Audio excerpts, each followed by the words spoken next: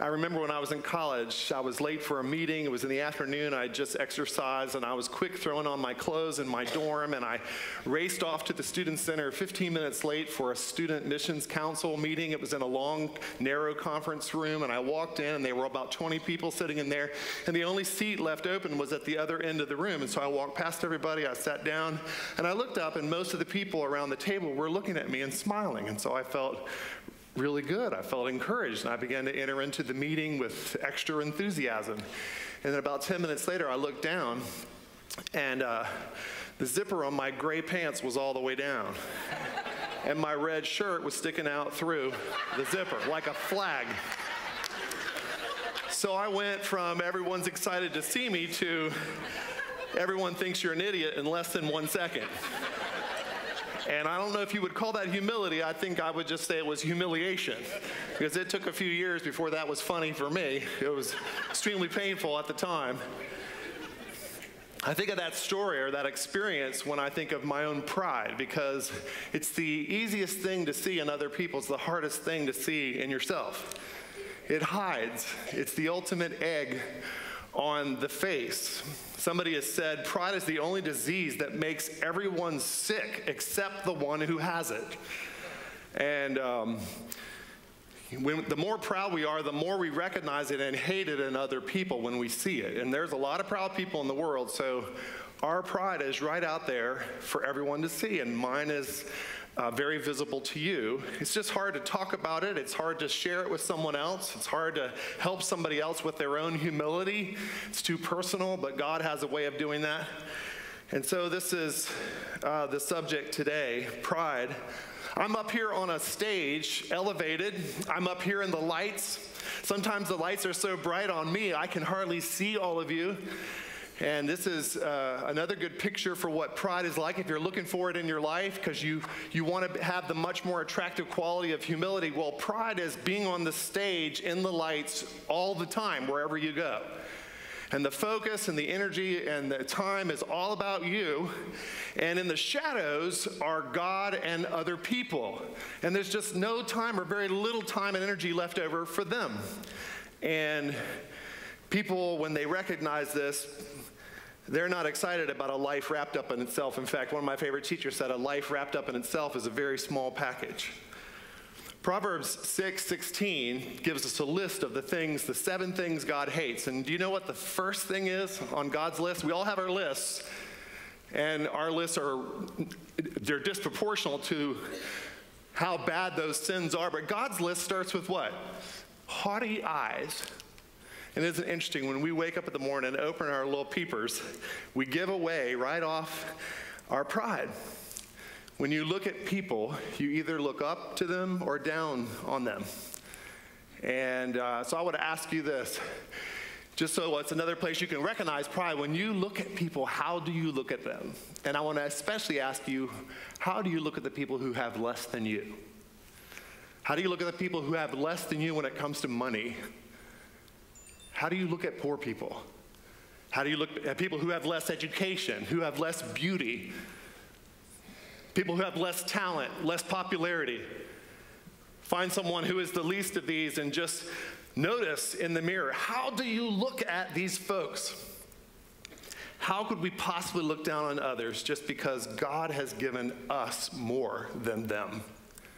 How could that ever be a reason that we would think we're better, more important, more significant, more worthy of time and energy than any one other human being? That would be pride, and pride is the ultimate egg on the face, the ultimate sin that God hates. It's on God's short list at the top.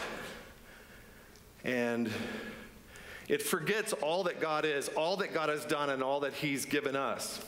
When we go back and trace the origin of evil, which we can't do fully, but when we try to in the scripture, we go to the Garden of Eden and we see the sin of desire, where Adam and Eve take the forbidden fruit and eat it. But if we look at it more closely, they weren't just hungry, they weren't just desiring the taste of the fruit.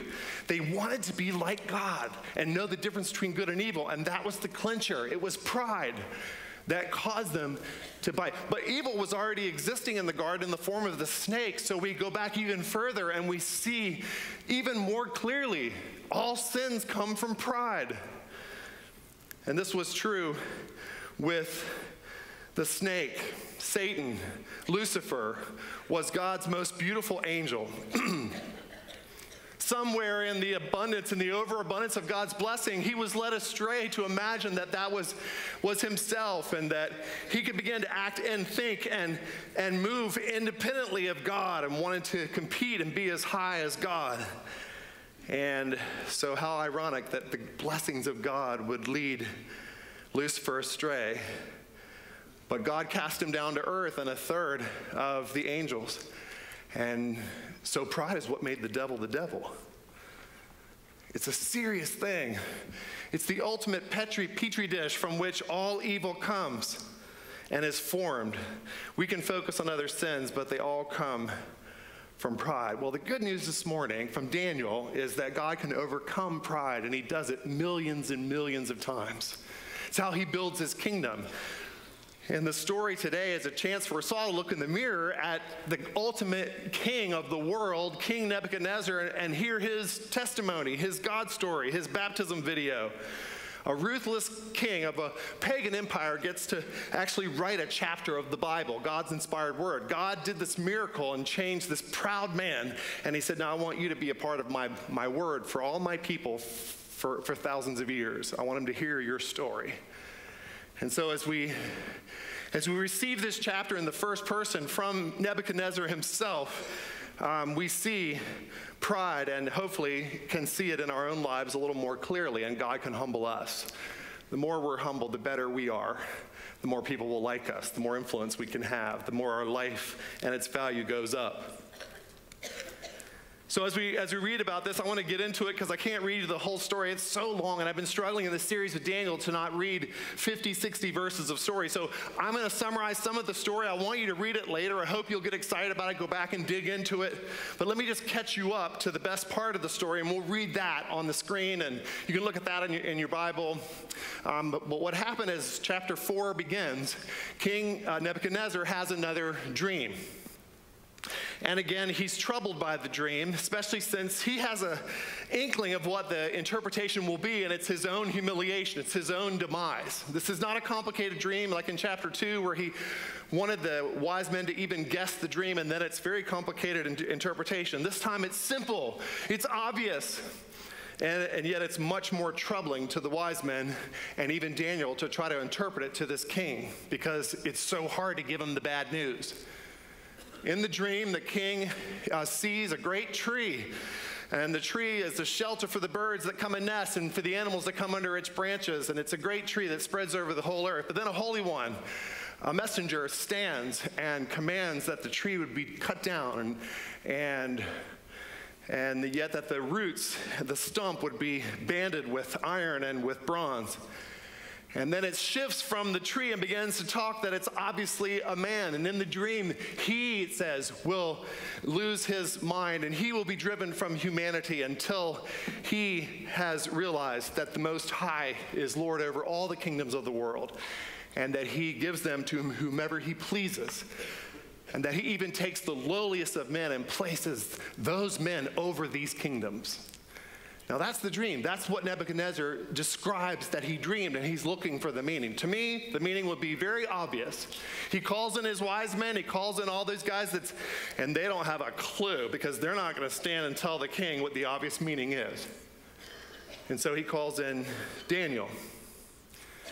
And Daniel, it says, is perplexed by the dream, and he's terrified. And he says to King Nebuchadnezzar, "Oh, King Nebuchadnezzar, if only this dream were true of your enemies and not of you." And then King Nebuchadnezzar says, "Daniel, don't worry. Don't be troubled. Just tell me what it means. I trust you. I know that in you dwells the spirit of the gods." And so Daniel finally gets the courage and speaks up. And that's where we pick up the story. And guys, let's just start with verse 25. He finally looks at the king in verse 22 and he says, "You, your majesty, you are that tree." And then we pick up the story in verse 25. You will be driven away from people and will live with the wild animals. You will eat grass like the ox and be drenched with the dew of heaven. 7 times will pass by for you until you acknowledge that the Most High is sovereign over all kingdoms on earth and gives them to anyone he wishes. The command to leave the stump of the tree with its roots means that your kingdom will be restored to you when you acknowledge that heaven rules. Therefore, your majesty, be pleased to accept my advice. Renounce your sins by doing what is right, and your wickedness by being kind to the oppressed. It may be that then your prosperity will continue. All this happened to King Nebuchadnezzar. 12 months later, as the king was walking on the roof of the royal palace of Babylon, he said, is not this the great Babylon I have built as the royal residence by my mighty power and for the glory of my majesty? Even as the words were on his lips, a voice came from heaven. This is what is decreed for you, King Nebuchadnezzar. Your royal authority has been taken from you. Immediately, and now we go to verse 33. Immediately, what had been said about Nebuchadnezzar was fulfilled. He was driven away from people and ate grass like the ox. His body was drenched with the dew of heaven until his hair grew like the feathers of an eagle and his nails like the claws of a bird. At the end of that time, I, Nebuchadnezzar, raised my eyes toward heaven and my sanity was restored. Then I praised the Most High. I honored and glorified him who lives forever. His dominion is an eternal dominion. His kingdom endures from generation to generation. All the peoples of the earth are regarded as nothing. He does as he pleases with the powers of heaven and the peoples of the earth. No one can hold back his hand or say to him, what have you done? At the same time that my sanity was restored, my honor and splendor were returned to me for the glory of my kingdom. My advisors and nobles sought me out, and I was restored to my throne and became even greater than before. Now I, Nebuchadnezzar, praise and exalt and glorify the King of heaven, because everything he does is right, and all his ways are just, and those who walk in pride, he is able to humble. Isn't that an amazing testimony? When you realize that's coming from a king, when you realize that's coming from the ruler of the world of that time, when you realize this man was cruel. King Nebuchadnezzar, he wasn't just your typical overachiever. He was the king of the world. He built what would become perhaps the most incredible city in history as his own personal residence. One of the 7 wonders of the world were his hanging gardens that he constructed. He had the power that only a half dozen of the people in all of history have ever known. And his life still fell apart, and he was glad it did, and he praised God. In the end. It's an amazing story. Somebody completely at the top goes down and becomes a beast for 7 years and then is given back his life only now with the gift of humility. The gift to be able to be in the midst of the same things and receive it all as a gift from God. And we can see in both of those instances and in his God story with a before and after what pride looks like and how God's able to humble it. And I hope and pray that he'll do the same thing for each one of us. We desperately need to have the pride that Nebuchadnezzar knocked out of us. And God can do that in so many wonderful ways. Well, the first thing I want to say is, look, what is pride? Let's just look at it, ask that question, and especially as we consider Nebuchadnezzar. Why was God so angry? What was he opposing so aggressively in Nebuchadnezzar? Well, did you notice the verse that I emphasized, verse 30? That when he walked out just before his demise, he walked out on the balcony. Did you notice the personal pronouns was I, me, my? Too much first person? First person singular, not enough we, us, you, God. When you write an annual report for your business, when you do an annual review for your job, you shouldn't just say, look what I did. You should be able to say, God worked, and this is what I am thankful for. Words that acknowledge the presence, the existence. Oh, and I'm so glad to have a team, and I'm so glad for those who have helped me. And you can see how that's just so much more of people, they feel like they're recognized and they see that you're acknowledging the things you obviously have received from God. That's so much more endearing than pride. Me, my, me, stuck on self. And so we see that in verse 30. Basically, Nebuchadnezzar looked at all the things in his life. He said, I did it and I'm do it. You want to see pride in the mirror? You want to see pride in this story? Just looking at your life and you basically just say, I did it and I'm due it. I deserve it. People should stop and take notice of this, and then I should be receiving what I'm receiving and more. And this is, of course, a complete deception, and it makes God the most angry because he looks down and sees how ridiculous it is. So we'll say if things are going well, pride will say, I worked harder and smarter and was more moral than everyone else, and therefore I deserve everything that I have. So there's no joy in it because it's just like you got your paycheck. Instead of going, I'm nothing, I am a sinner, everything I have is undeserved and freely given to me by God. It's surprising, it's wonderful, I'm discovering it every day. Look at this, oh my goodness, I didn't expect it. It just arrived, surprising to me. No. I look at all this stuff, it's like Christmas every day, and I'm like, yeah, I should be having more. Because look at me, look all I've done, look at all I am. It's all expected, it's all deserved, and it ruins the joy of prosperity. Or if things aren't going well, if they're going badly, we say, well, I'm having a harder life than other people, and that's not fair. I'm not getting something that I am owed. I should have more. And so it sucks the joy out of prosperity, but it also keeps us from being able to be thankful and close to God when we're in trials and difficulties, because we're just feeling like we should get more. And in fact, we don't deserve anything. We deserve hell. We deserve judgment. Anything we have, anything we've been given is grace, it's dessert, it's gravy, it's extra. And that's the way humility is. A humble person is just looking around, recognizing God's goodness all the time, and none of it is deserved, and they're just thrilled. Now, Nebuchadnezzar had a reason in our world standards to think that he earned everything he had. He was, after all, the greatest military genius of his era. He risked his life every time there was a battle, every time there was a military threat, and he went into battle. He wasn't an armchair general. He got in the chariot. He went out front, and he fought mightily, and his team won. His country, his empire was the world-ruling empire. He may be one of the greatest political leaders in history. So what would be so bad about him saying he accomplished his life and he deserves some respect for it? What's wrong with that? Well, I got this illustration from a pastor named Tim Keller, but I'm going to use it and put myself into it as if I was the one, but he actually gave this illustration initially. What if someone composed a beautiful song and I stole it? Okay, I didn't compose it, but I told everybody that I wrote it. And people were amazed. And they're like, oh my goodness, Dean, you can preach, but my goodness, you have such musical ability. You're so multi-talented. And I was like, well, no, stop. Okay, and the person who wrote the song, who wrote the beautiful song, finds out, they would rightfully be outraged. And if everybody else found out, they would look at me and they would think, you have robbed the person who wrote this of their due. You have claimed the credit for someone else's work. Now, you see, this is what we do every time we're proud. I don't care what it is we think we've done. If we take the credit for it, we're taking God's credit, God's glory for his work. Let's go through a few examples. And this comes out. We did not choose our race. We did not choose our gender. We did not choose the century in which we were born. We had nothing to do with the fact that we were born here and that we were born now and not in the 14th century during the bubonic plague. No control over that.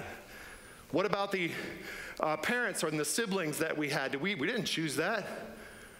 We didn't choose our early childhood experiences when we were barely self-aware, and we all admit those are such formative years. That was not us. What proud person could claim credit for that? And then some people say, well, but I worked so hard. Yeah. With what? With the mind, the talents, the abilities, the friendships, the connections that God and God alone has given us. As we sang, even the breath in our lungs, God gives us the heartbeat. He gives us our blood pressure, our vital signs. He is sustaining creation, and we're part of that creation. How could we ever think we made ourselves? And if we're Christians, for those of us who know Jesus, how about the opportunity to hear the gospel? Did we control that? No. And then our response to it, that we could see it, realize its importance, and respond, that our eyes were open, that our heart was flooded with his light, and then we get our sins forgiven, we get to live forever when we die, we get to escape the judgment, we get spiritual gifts for ministry, we get close relationships with other Christian believers, all the stuff that we enjoy as a gift. And we could not claim credit for any of that. It's the Holy Spirit. It's God's work. Paul puts it so well in 1 Corinthians 4, verse 6 and 7. Then you will not take pride in one man over against another, for who makes you different from anyone else? What do you have that you did not receive? What do you have that you did not receive? And when you know that, and you're grateful for that, you're humble. And when we don't, when we forget, we're all hung up with ourselves. Whether we love ourselves or we hate ourselves, it's still being stuck on ourselves, and it's pride either way. It's pride. Me, my, me, I. Look at me, me. Our social media culture is promoting this, isn't it? Can you see that with selfies and with your own page on the web and how many likes? Isn't that encouraging narcissism, as if we needed any encouragement? And we just recognize this strong tendency, and it goes back to the very beginning of evil. Well, the vivid image of Nebuchadnezzar, the ruler of the world, becoming insane like an animal with long fingernails. I've heard this story since I was a little kid, and I've never gotten that image out of my mind. This great world ruler, and I'm trying to imagine him with hair growing out, looking like an acting experience. God just stepped on his mental air hose, and he goes out for 7 years until he gets the lesson. But that wasn't just something that God did to him. That's what pride does to all of us. Pride is dehumanizing. Two great human qualities, compassion and joy, are completely taken away from us by our pride. We can't be compassionate and sensitive to others. It's one of the most human qualities because we're so stuck on ourselves. We've spent all our time, our energy on ourselves. We don't have any left over for others and all this stuff. And so we lose that. We are defaced. We're more like an animal when it comes to having that human quality taken out of our life. And joy is another wonderful human, uniquely human quality. And pride just takes that away. And so we're all made like a beast through our pride. And the potential for our humanity, being made in the image of God especially, is thwarted by our pride and enhanced by our humility. So this is then a little bit from the story. What is pride? Pride is all the energy and time on yourself and very little for others and God. Takes the credit for God's work. And it keeps you from being compassionate, joyful, thankful. It's very repulsive to others. It's the easiest thing to see in others, but the hardest thing to see in yourself. Well, now, just two takeaways from the story, particularly if we've looked at the reflection of pride and Nebuchadnezzar. My first takeaway from the story and the way it seems to go with Neb's story, first takeaway, God can give anyone humility. And he's going to humble everyone. I'm not talking about that. Next chapter is one of the scariest chapters on judgment I've ever read in my life. Belshazzar will be done that night. When the hand's on the wall, he's through. He's dead. His kingdom ends that night. He's not even given a chance to respond to God because he was under greater judgment as the descendant of King Nebuchadnezzar. Everybody will be humbled by God in judgment, but this is different. This is receiving the gift of humility so that you're given your life back, and it's so much better because you can handle it all with thankfulness and gratefulness and point the glory to God and use it to help and bless other people. This is a wonderful gift, and I'm saying if God can give it to Nebuchadnezzar, he can give it to any of us, anyone. Nebuchadnezzar was an evil king. He put a window on his fiery furnace and used it regularly. He plundered God's temple in Jerusalem and took the vessels and stuck them in the temple of his pagan gods. He stole Daniel away from his family and his country. And that was the instrument through which he would come to this story, come to his gift of humility. Is that God's grace or what? That one of your captives that you've been so cruel to would lead you to God, would lead you to faith. This is such a wonderful thing. God gives the gift of humility, and then you can still have your life not healed of the cancer of pride. It's a wonderful, an amazing thing. It happens every time someone becomes a Christian, and we can talk about that in this light. It's a miracle. That's why we like to call Sunday morning, the happening. We like to think of this time coming every week as something we pray for, something we don't deserve, something that God is doing, and we're just feeling the wind blowing and the Spirit moving. And why? Because it's gotta be a miracle that we come in here and God of heaven knocks the Nebuchadnezzar out of us, knocks the pride out of us, so we can celebrate and we can be inspired and encouraged and all these other wonderful things. But there's got to be more. There's got to be a sense of, oh God, please.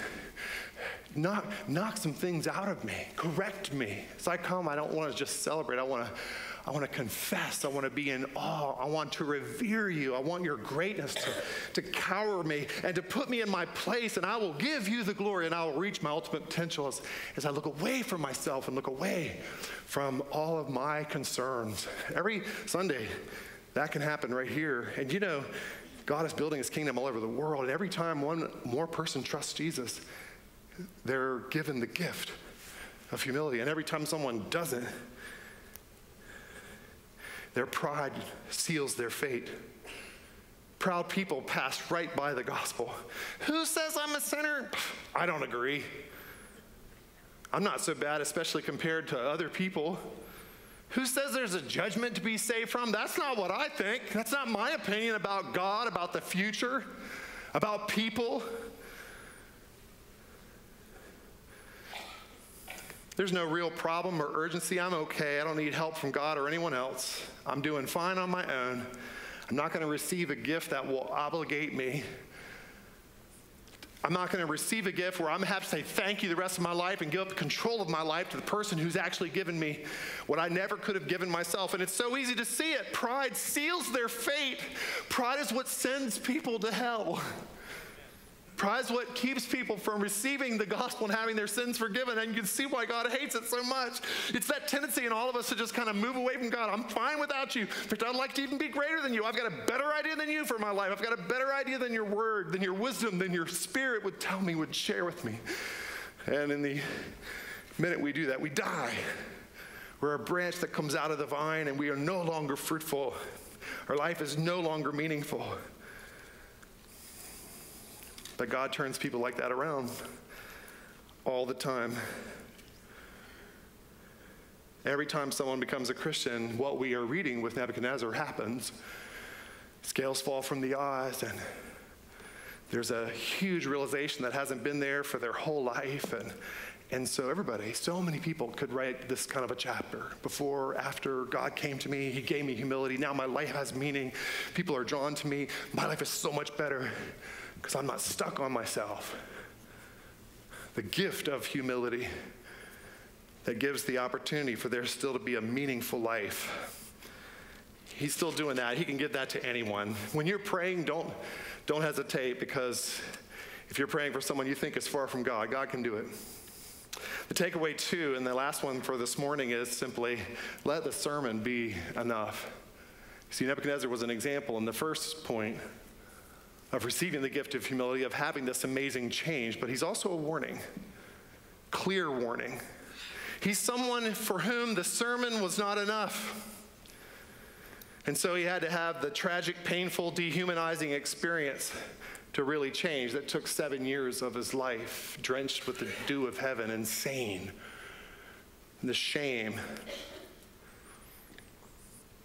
My dad's always said that experience is not the best teacher, but it's a very convincing teacher, and we never forget the things that we had to experience pain to learn, but it also cost a great deal It's a heavy price to pay if you have to go that route, if you have to have the God actually come and humble you. Now, he'll say, humble yourself under my mighty hand, but if that's not enough and the sermon's not enough, then he's going to come and humble you, and it'll hurt.